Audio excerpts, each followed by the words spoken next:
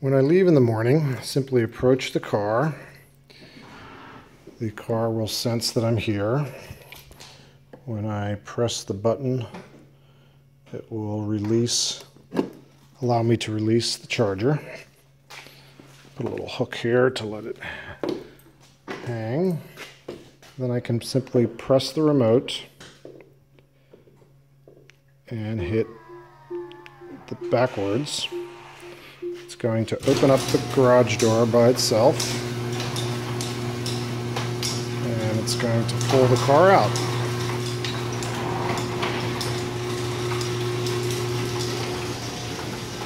There it goes.